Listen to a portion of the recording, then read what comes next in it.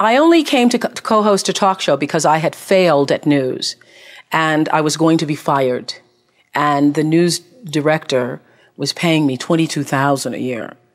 God only knows what my co-anchor was making, but was paying me $22,000 a year, and they thought they were paying me too much money to only just do news stories.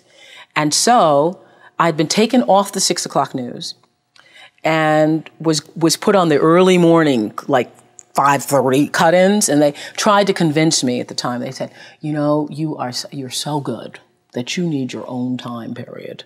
So we're going to give you 5 minutes at 5:30 in the morning. And I was devastated because up until that point, I'd sort of cruised. I really hadn't thought a lot about my life or the direction it was taking. I just, because I'd happened into television, happened into radio, sort of happenstanced. I don't believe in luck. I think luck is preparation meeting opportunity. But I felt like I had somewhat prepared myself, but that I had happenstanced into it. So I thought, okay, I was working in Nashville, and so I moved to Baltimore, and now then I'll do this for a while, and then I don't know what I'll do. And so when I was called in and put on the edge of being fired and certainly demoted and knew that firing was only a couple weeks away, I was like devastated. I was 22 and, I mean, embarrassed by the whole thing because I'd never failed before.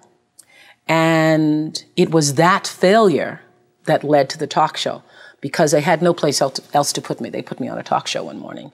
And I'm telling you, the hour I interviewed, my very first interview was the Carvel ice cream man and Benny from All My Children. Never forget it. And I came off the air thinking, this is what I should have been doing because it was like breathing to me, like breathing. You just talk. Be yourself is really what I've learned to do. And so from the very first day I did my very first talk show, I knew it. I knew it was the right thing to do. I felt the same thing about acting too, only I was so terrified that it was a little more difficult for me. If you want an amazing clip of a young Serena and Venus Williams, check it out right there next to me. I think you'll love it.